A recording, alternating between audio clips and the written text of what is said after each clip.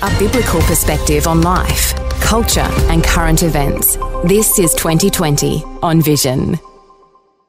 Hey, a conversation over this next hour. Well, no one thought we would be having this conversation. Our special guest has been one of those great champions of marriage and family issues, the pro-life cause, and really going back well over the last decade. You might remember him as one of the champions of the marriage debate. You know, marriage between one man and one woman, the No campaign, that debate going back to 2017 now. Damian Wyld from the Australian Family Coalition had been a frequent guest on 2020 with some of, I might even describe, some of the best insights into a Christian view of our changing world.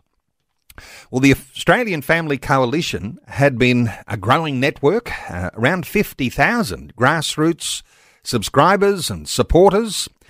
But then something significant happened late last year. Damian resigned all his roles in November.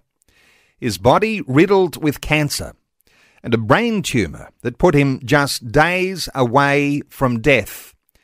He'd made his farewells. He'd put his affairs in order. And even a palliative care team visited to ask where he wanted to die.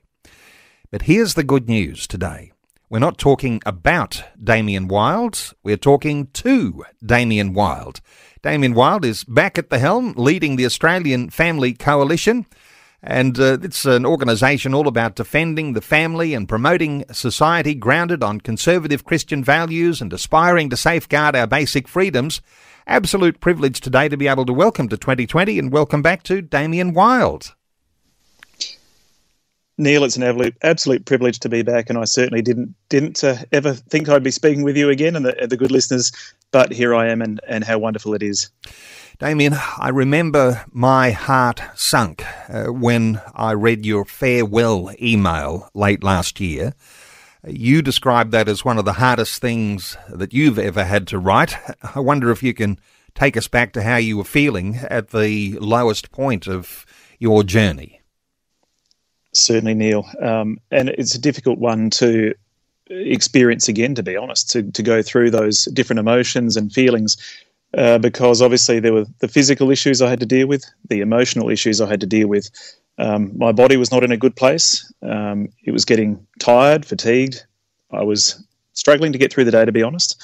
In terms of emotionally, try to talk to everybody from my colleagues to my children to get everything in order, as you said. It was a very difficult time, not knowing what might be around the corner on a daily basis, and just try to live for the moment, really. And right at the beginning of our conversation, I know you're not out of the woods yet, but there's been some significant developments. I mentioned there in the introduction, last November your body was riddled with cancer. I wonder if you can describe just how significant all that was, because you had a brain tumour as well, and some of those things have subsided, but where were things at? And we'll get onto the journey of how things have changed so dramatically. But take us back to how bad things were. Well, I guess I'd been lowered into a bit of a false sense of security, because stage 4 melanoma is normally something that can increase in size quite rapidly. We found it around Australia Day last year. And by November, I still seemed relatively well. I'd been working. I'd been attending church functions and so on, and I actually ducked away from church on a Sunday morning to go and have my quarterly scans, and I was actually at a church picnic when the call came through from the oncologist, and I said, "It must be pretty bad if you're calling me on a Sunday morning," and he said, "You have no idea." He said, "Basically, we've lost all control. It's shifted across the midline of your brain. This is really, really bad." And I said, "Okay, understood," and I started taking all of the steps that he told me to, and then separately he phoned my wife. And I thought, why on earth would you phone her? Why not? And he said, "Look, I need to impress upon you just how serious this is. Damian is days away from death. You really need to get everything sorted." So to go from there to suddenly where I was at the next lot of scans in January was just mind-blowing, because we saw a 50% reduction in the size of the brain tumour. My brain had gone back to a relatively normal state, and subsequent scans have shown similar reductions, to the point now where my body is now utterly free of cancer but for one small lesion in the head. Let me ask you about your faith in all of this, because as a Christian man of God, and you come from a Catholic background, and you even received the last rites. A priest obviously came around and said, this is it, Damian, let's go through a last rites that you do when you're about to die. But you were just days away from death. What does this do for your faith when you know that in just days you'll be standing before your Creator? There's so much emotion in that, Neil. In terms of what it looks like practically, it was a very strange thing to experience. You know, I have seen all the different aspects of my faith at work in my lifetime. I'd seen the anointing of the sick and so on, but I'd never actually seen the last rites. I'd heard about it, I'd never seen it. And then, of course, the first time I witnessed it was my own, lying there on what could have been my deathbed, literally. And the priest asked me, you know, would you like the children to leave the room? This can be a little bit difficult for people. It can be a bit harrowing. And I said, that's probably a good idea. So after we all prayed as a family, they left. But then, interestingly, as I heard the prayers, which talked about being welcomed into heaven, I thought to myself, there's nothing harrowing here at all. This is wonderful stuff. This is lovely stuff. And at any other time of my life in different circumstances, I'd be quite ready to do just that. But, you know, in the very conversational prayers I guess I had with God at that time, the circumstances were quite different. I was not young. I was not single. I was a married father of 7. And that changes your perspective on life quite differently. So I think while a Christian at any other time, you know, would not be afraid to go and meet their Maker, well prepared to do so, you know, I guess I didn't feel like my time here was quite done yet, and I had things I wanted to hang around for. Do you experience, when you've got that sort of bad news, what we all might appreciate as something of the peace of God? And it's interesting, whether you're Catholic or whether you're Protestant, whether it's the priest that's coming to your bedside or whether it's the pastor who's there, and with encouraging words from Scripture. How does that all work? The peace of God that passes all understanding, and we all might hope that in that day when we're facing our final breath, that we might experience that peace of God. Was this something that you experienced? In a way, Neil, in a way. I mean, I know that spiritually and in myself I was prepared. Having the anxiety of leaving my family behind was always an issue. And I guess, you know, even to make sure that things like the Australian Family Coalition would kick on without me were always back of mind. So I'd like to pretend that I was completely at peace. But I guess, you know, part of me was always concerned for the things I would leave behind. But ultimately, I think having faith in God's plan and knowing that He's in charge ultimately, it does cause you to rely and trust in ways that perhaps you haven't had to before. And you mentioned you're married and a father of 7, and sometimes, you know, when we're reflecting on dying, we're interested in, you know, how you were feeling, but you were also observing what for a lot of families can be quite traumatic. This sort of bad news comes. And I wonder if you've got any reflection there, that as a man of faith, as someone who's been a warrior in the battle for righteousness and the name of Christ being centred at all you do, and your family then going through this experience. They might have been asking, you know, where's God in all of this? Why are they going to take my dad? How do you reflect on your family and how they would have been reacting to this bad news? It was very interesting, Neil, because having so many children and having them all at different ages of their lives, they all had a very different level of understanding. I think certainly for the older ones, the teenagers, they might have been asking those questions, but I think perhaps they saw the way I handled it, and we had those sorts of discussions. And I don't think there were ever those doubts or senses of anger and frustration, perhaps sadness at what could have been, you know, when everyone sort of thought that I was slipping away.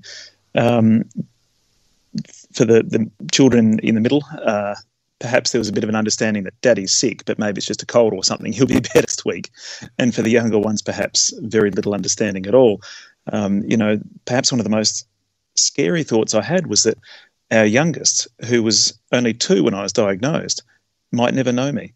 And that was a really horrifying thought. And I guess one of the motivations to putting faith aside in a human sense, to do everything physically possible to try and keep myself alive for my children. But those difficult discussions, we certainly had. And I think the children at their different levels of understanding, it was wonderful how the family came together. They tried to help more around the house. They contributed more at prayer time. So I'd like to think it had good effects too. Damian, I said at the beginning, no one expected us to be having this conversation today. And I know that it's like a miracle that we are, in fact, talking here at this time of the year and having gone through all of the challenges that you've been through, and then you're bouncing back. When you reflect on what's happened to you, do you say this is a miracle? Do people have that miracle conversation with you? I think moving in the circles I do, that's the first thing that comes to everybody's lips. Speaking to so many Christians, the very first thing they want to say is this is divine, this is miraculous. I'll have to take a step back because I just don't know. And I know that God works through human instruments. So whether we want to put it down to some of the treatment I've received of different types, because I've certainly done many, many different things, as you can imagine, everything that was physically possible. Whether we put it down to divine intervention or to human means, I know that ultimately God is behind everything. Whether he, chooses to use the things we ingest, the treatments we go through, or whether it is something simply miraculous, I know that God's behind it all, and that's a great comfort at the end of the day. He's the one who receives all glory and honour, and I know you give glory to God. I do want to open our talkback line, and for listeners to participate in a conversation like this, you might have your own question you'd like to ask Damian, or you might have a comment around the sorts of things that you can see are reflected in his story. You know that Damian is back at the helm, leading the Australian Family Coalition. We're going to talk about that just ahead because this is a very powerful thing that's actually happened here, and we might be anticipating there are some good things ahead. Damian Wyld is our guest. Our talkback line is open on 1800 316 316, and we're back with more in just a few moments. Vision Christian Radio bumper stickers are a practical way to show the world how much you love Vision. New stickers are available now. Choose the I Love Vision sticker or your local frequency and proudly display your affiliation with Australia's national Christian radio network. It's more than just a sticker, it's a statement, and might help someone you'll never meet discover Vision and start looking to God daily. Whether you're parked or cruising through town, Vision bumper stickers will turn heads and spark conversations. Stick it, show it, and let everyone know you're tuned to Vision. Available now at vision.org.au/stickers. Order your Vision bumper sticker today. Biblical history is unfolding before our eyes, and Israel is at the centre of it all. Station sponsor Christians for Israel Australia's free newspaper, Israel and Christians Today, can help you better understand these days we're living through.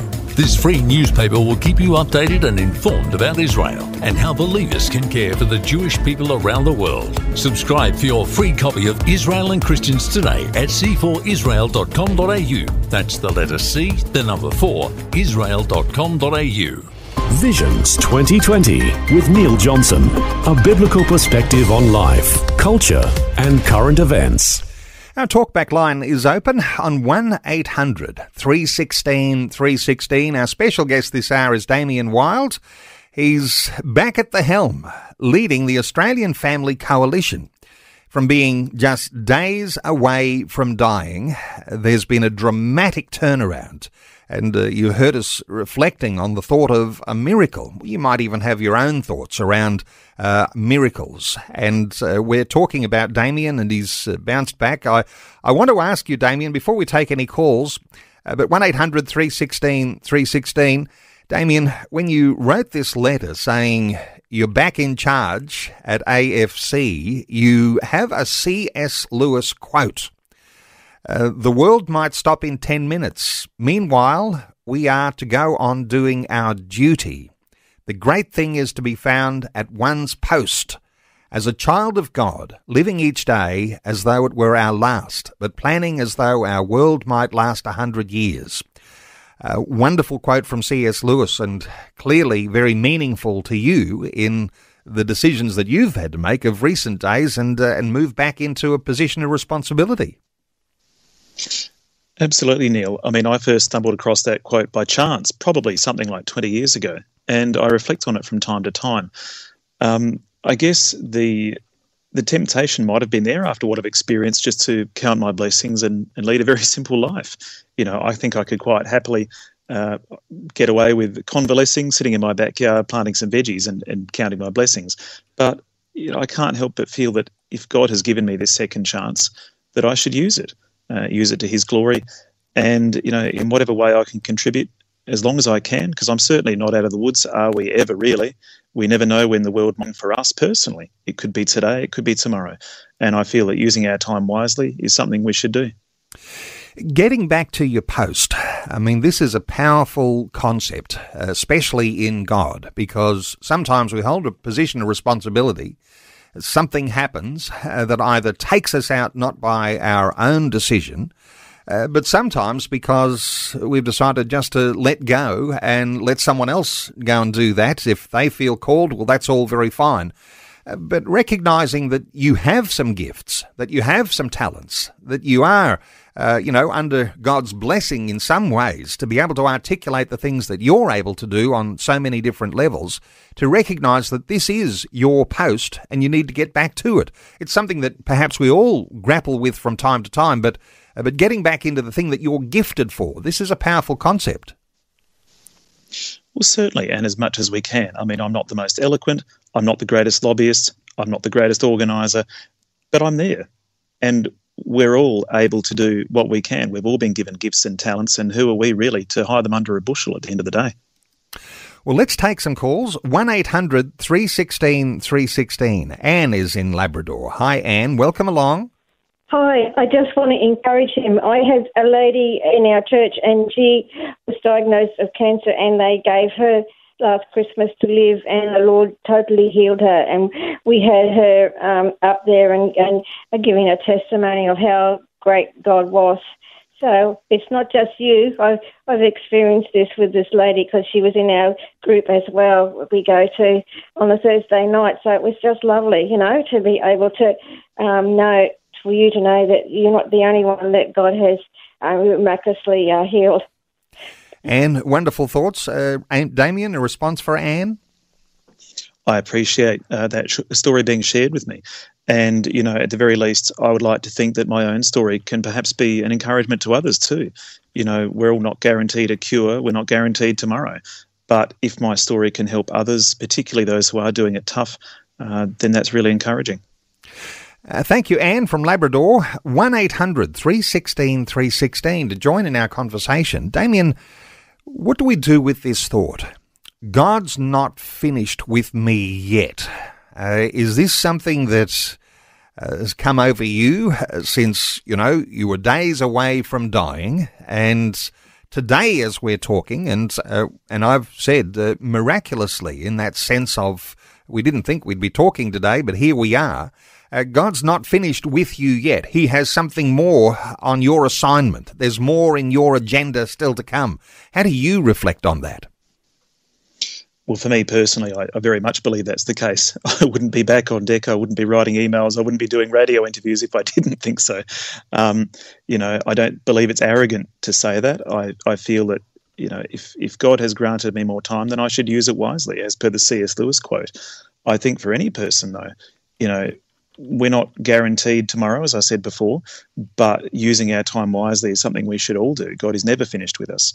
And even, I guess, when I was at my worst in November last year, I felt that perhaps, even if I was called to, dare I say, die well, to show people that we can still be people of faith and trust, even at our darkest moments. So whatever purpose God had in store for me, to try and live that well.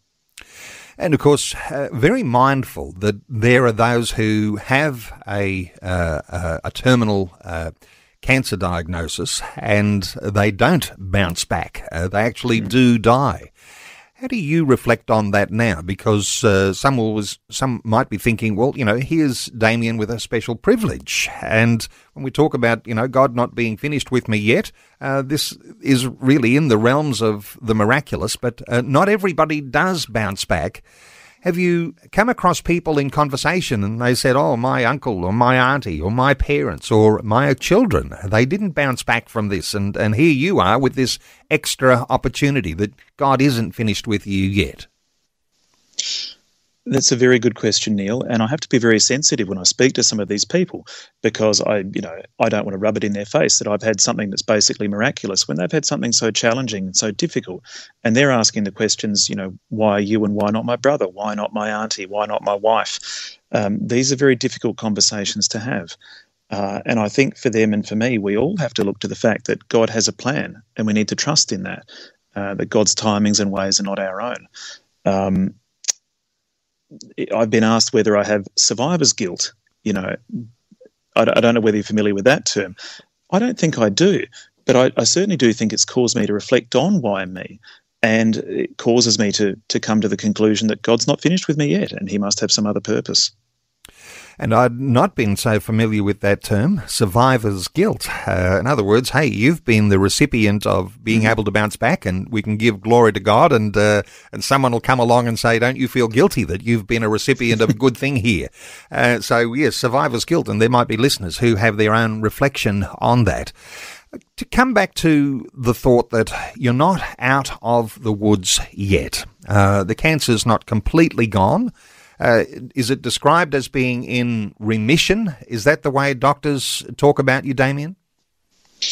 Well, I think I'm beyond almost complete evidence of disease. You can get to a cure, bar one lesion. And that, of course, is a concern, particularly given it's still in the back of my head. If it weren't for that, I'd basically be able to say that I'm borderline cured. Unfortunately, I'm not, but I'm the closest thing possible. There's just one bit left. And compared to where I was in November, let's say, when things were at their worst, I mean, it wasn't just a brain tumour and an edema, which took up a quarter of my brain capacity, cavity, I should say. It was through my lungs. It was through my lymphatic system. If you could have seen a picture, it would have been quite horrifying. So, look, we've come a long way. We're not quite there yet. Damian, before we take any calls, I wonder whether, just in a nutshell, the journey from, November last year, when you were given this diagnosis, get your affairs in order, you're days away from dying, through what has happened since then up to the present, for listeners to understand the context of where the journey's going so far, how do you describe what happened in a quick timeline? Well, from Australia Day last year, when I first found out that I had cancer, through to November, it was already a very strange experience where things didn't move perhaps they didn't deteriorate as quickly as they could have. But by November, things had got out of all control. I was given that information that I was days away from death, get your house in order. Through to January, when the brain tumour alone shrank 50%, to August, Easter week, in fact, it had shrunk a further 50%. To July this year, the most recent set of scans, where other than one small little lump in my head, my entire body was free of cancer, which was just an astonishing turnaround. And the only word I can use to sum all of this up is gratitude. Is there any special medical attention that you received? Was there something experimental that you were on? Are the doctors that were attending to your cancer, were they especially gifted in some ways? How do you reflect on some of the things that might be connected to treatments? That's a good question, Neil, because as you can imagine, I've had a conga line of people asking me, what did you do? And it's through that you realise just how much cancer affects people. Everybody seems to know someone if they're not personally affected themselves. I preface anything I say by saying that I'm not a doctor. This is not to be taken as medical advice. But, we've done a combination of mainstream treatment, alternative treatment, you might say, and a whole lot of prayer. Because people have asked me, what do I attribute it to? And it's not for me, I guess, at the end to say. But I'm sure that all three of those things have had a huge impact. Some of the more mainstream things I've done, and I point out that I've not had chemo or surgery or anything of the sort. Some of the medications I've been on have only been around for a few years, and they're for people who, ironically, I have a particular mutation of my my cancer that just a few years ago would have been a death sentence. It grows at a speed and ferocity that would have killed me in weeks or months. But it allows now these new medications which can block the pathways that cancer used to feed itself, which is quite astonishing. So that, combined with some other things, has really allowed my body, I think, to get back on front foot and to fight it in a way that it wasn't able to previously. But as I said, I'm sure that prayers played a huge part in this as well. Well, prayers certainly, when we talk about miracles, you've got prayers and you've got a divine intervention.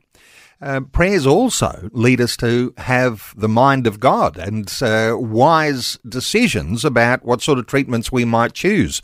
You might be familiar, there's quite a controversy on right now. Elle Macpherson, the very well-known supermodel, Aussie supermodel, she's gone through some alternative treatments and really rejected some of the things that the medical establishment were telling her to do. And there's controversy around that now as to what way you choose. But I wonder, I'm not wanted to draw you into a whole lot of commentary around these sorts of things, except to say you obviously have understood what's out there, and you've chosen what you felt was a wise path to choose for treatment, and it's come good. Absolutely. And I think, again, without going down the rabbit hole that we could of health issues over the last few years with the COVID issue and whatnot, I think we need to get back to a place where we do respect people's autonomy a lot more, especially their medical autonomy, to make decisions that they feel are right for them.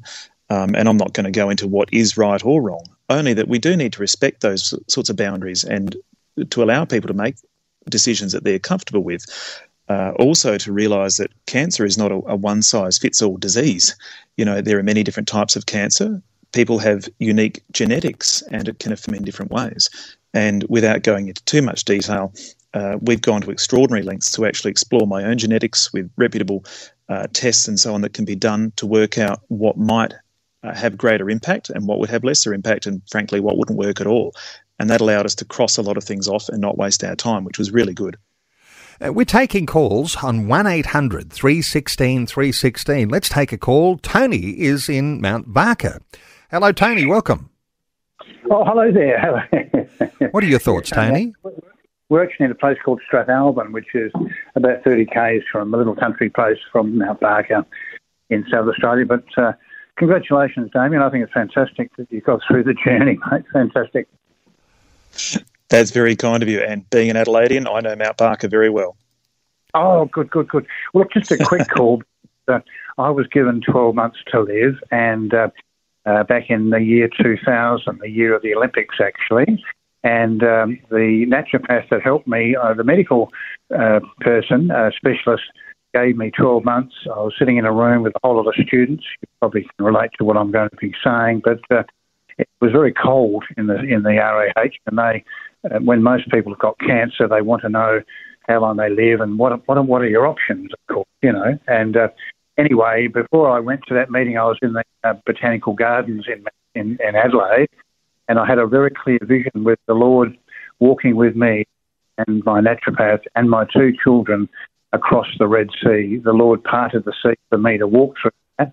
When I got to the other side, we looked back, we saw these black mice or rats were following me viciously, and that represented to me cancer, really serious about getting a hold of me. But the Lord put up his hand and the water drowned every single rat in the sea, and that was the vision I got. I really felt I should share that with you. God's good, that's for sure. Tony, thank you so much for calling in, and there's a little insight there, isn't there, into what goes on in our hearts and our minds when we're faced with the trauma of a cancer diagnosis and the possibility of dying, and the way that our hearts might be encouraged, and this sort of image of, the parted sea and then the rats and God's hand saying no further. Those sorts of things, and some people might say that's a little bit like an hallucination, and I'm not sure what you're going to be saying here, Damian, but what are your thoughts here for Tony and the encouragement he had from that, what you might even call a vision? Well, it's actually touched on something very close to my heart, Neil. This is not something I've shared too widely, but perhaps this is the time and place to do so. You know, for much of my life, I can't find the right word. It's certainly not jealousy or envy. Those are not things that a Christian should do. But I guess I've always been frustrated that other people seem to have these unique insights and visions and words from God, and perhaps my faith at times was very intellectual and very dry. And, you know, why wouldn't God pick up the phone or send me a text message, basically, you know? Why couldn't he just tell me what was around the corner? And then over the course of last year, through all these difficulties, on 2 occasions, you know, I'll never know whether it was my own subconscious or whether God actually spoke to me, but for the first time ever, I actually felt like he did. And there were 2 occasions at church last year when I was praying my heart out, and I actually did feel God speak to me. Early last year, I heard the word courage very, very strongly. And I thought, well, I'm not sure what that means, Lord. You know, courage because this is a long downhill slide you're about to start, or courage because there is a miracle at the end of this. But I just had faith and I stuck it out. And then, of course, there were those harrowing few months between that scan in November, which showed that I was on death's door, and the scan a few months later in January, which showed it was in full decline, the cancer, and things were looking up. And that was this.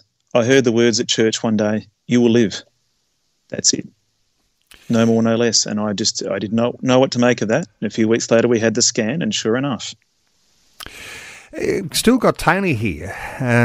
Courage. Is that what you receive when you have something of a vision like the one you had? Absolutely. I think the Ephesians, we're actually, I do a lot of volunteer work at a drug rehab centre, and we're going through Ephesians at the moment. And of course, be strong and courageous is so obvious through that. But if I may say, when I was diagnosed, I resigned from work. I was an independent financial planner.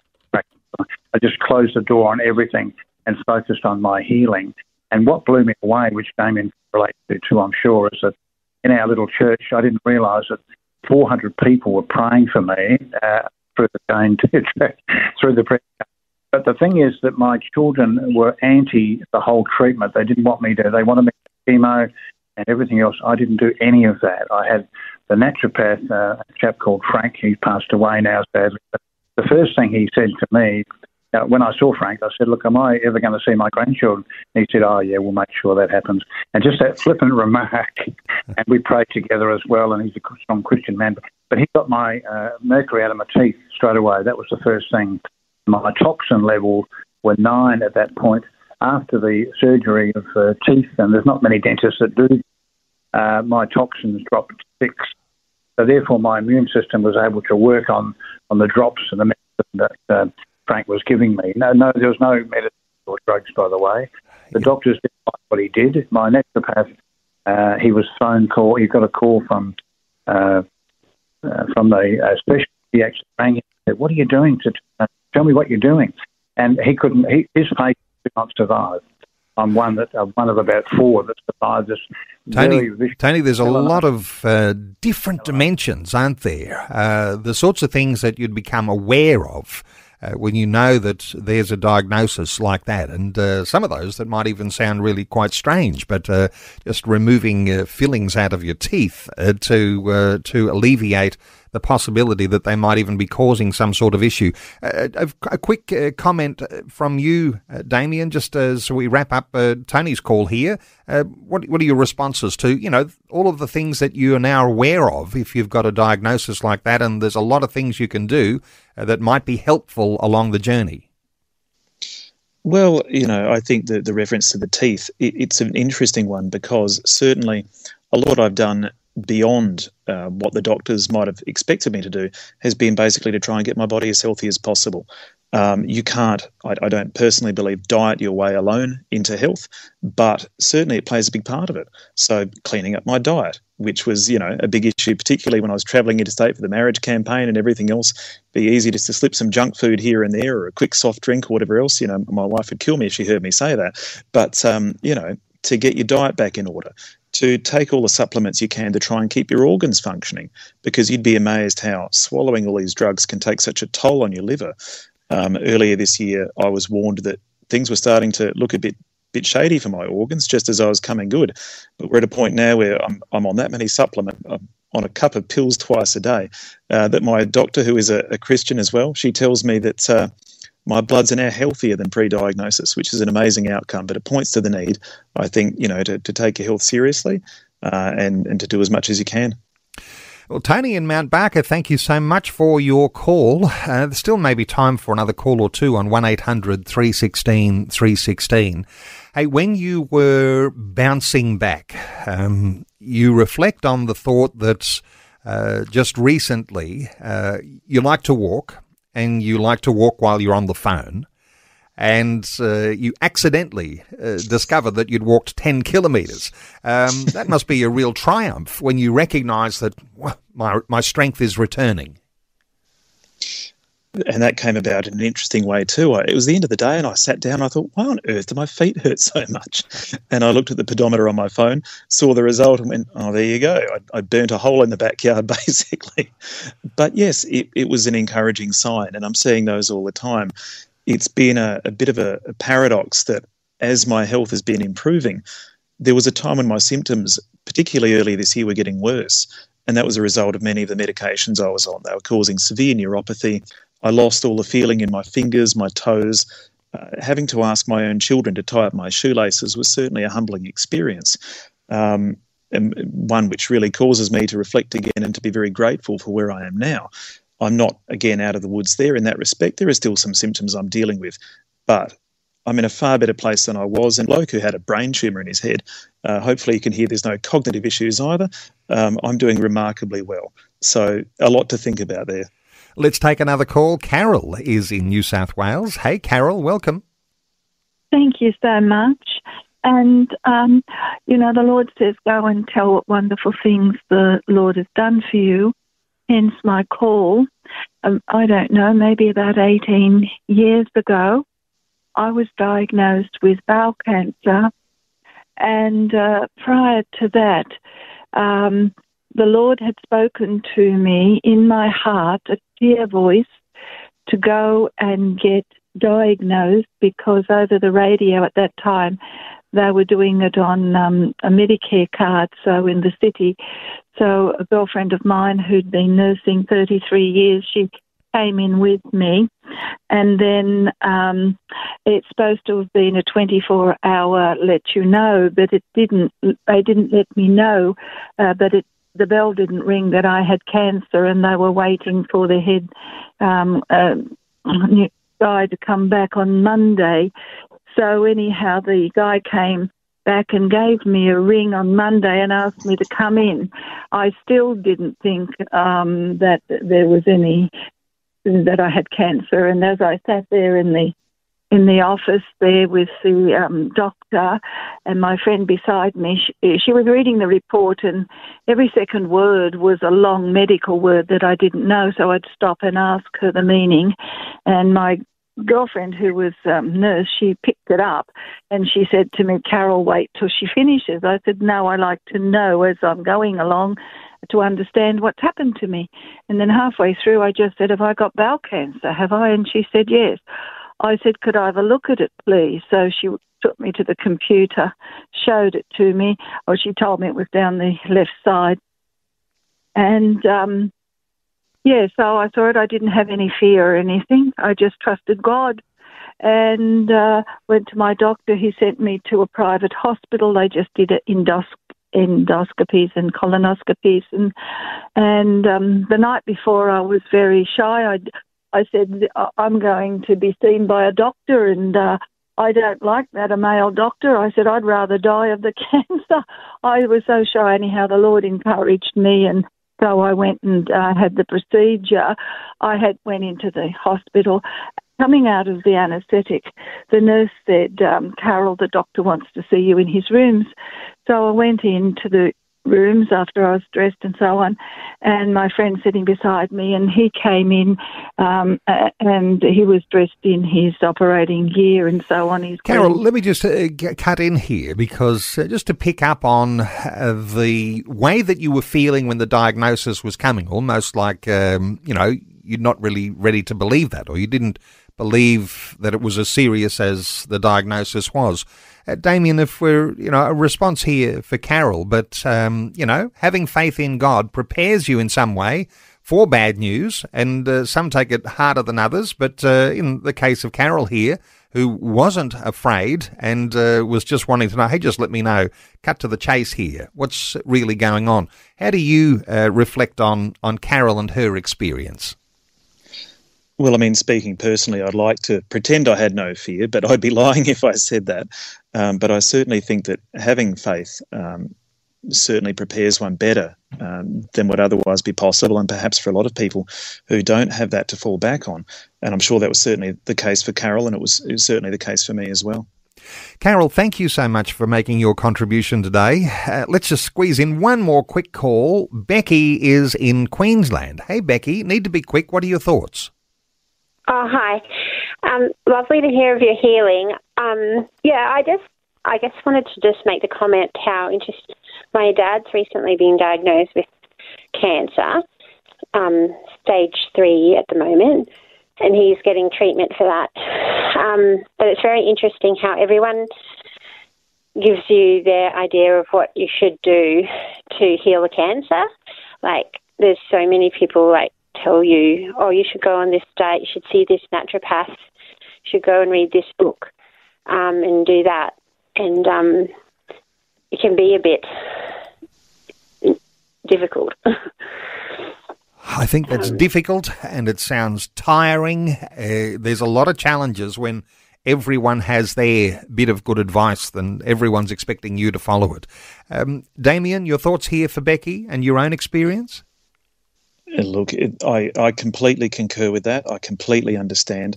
It's very daunting to be confronted with such a diagnosis, much less, all the well-intentioned people who try to give you their experiences, their advice. If I had read every book and every article that people had thrown my way, I would have been dead because the time simply would not have permitted getting through such voluminous stuff that was thrown at me. At the end of the day, they say do your research, quote unquote. There's some truth to that. We have to be prudent. We have to pray. We have to do our due diligence. But we're going to have to make that call at the end of the day, and it has to be something that we're comfortable with, we're happy with. I can only say from personal experience, it is daunting. It's difficult to find what works. Becky in Queensland, thank you so much for your call. We won't take any more calls. Just to talk about the future for a few moments here, Damian, because, lots of listeners, as I've described, you were a champion of the marriage debate dating back to 2017.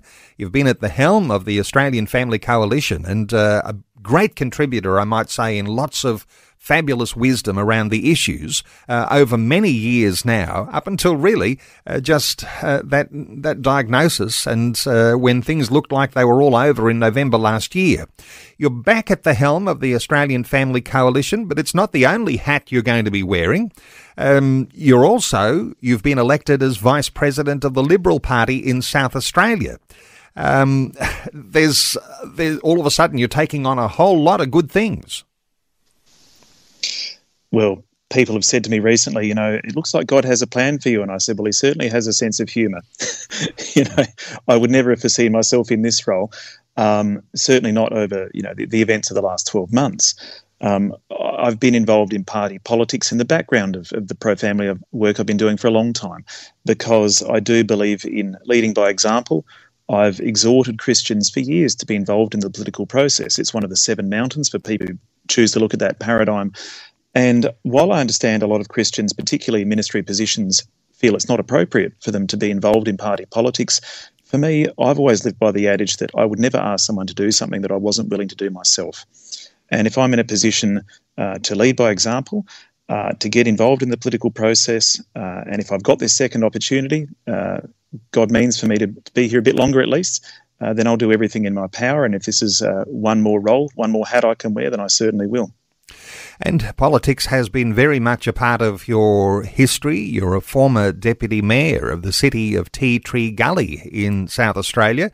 And now you're back to being in a place of influence, Vice President of the Liberal Party in South Australia. And in the meantime, you're going to be leading the Australian Family Coalition. Now, people might not have received an email from you since November last year. How does that go for people who've been subscribers, those who have been financial contributors, those who've been wanting to see the best and standing by the values that you've been espousing all these years? How do people best connect with you now, Damian? Well, Neil, if I can quickly take an opportunity to do a shout out and thank Lana Gelanese, who did a fantastic job at holding the fort in my absence, and Lana will certainly continue to be involved with AFC. In terms of connecting with us, please, if you're not on our database, join. We send out free regular emails. Our website is ostfamily.com.au. If you haven't had an email from us in the last week, please check your spam boxes. Please add us to your trusted email list, because what happened, of course, if you don't use an email for the best part of a year and then you try to email 50,000 people, spam filters go berserk. And we know that a huge number of emails, unfortunately, in the last week since I've been back on deck, have not made it through.